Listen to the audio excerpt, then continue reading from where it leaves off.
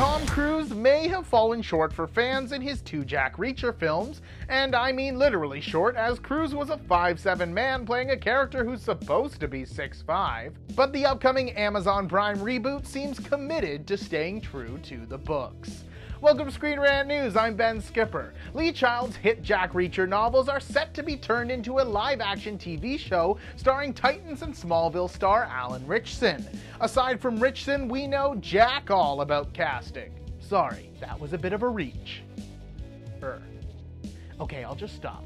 Ritchson recently revealed to Collider that the series will adapt one of the 25 Jack Reacher novels per season to better recreate the pacing of the source material.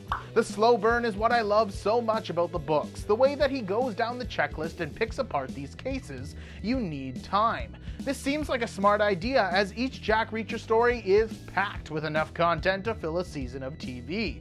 Especially the first novel, Killing Floor, which has a great emotional journey for Reacher and will serve as the basis for Season 1. For more updates and all your latest news on TV and movies, make sure to check out Screen Rant. I'm Ben Skipper, thanks for watching, and see you next time.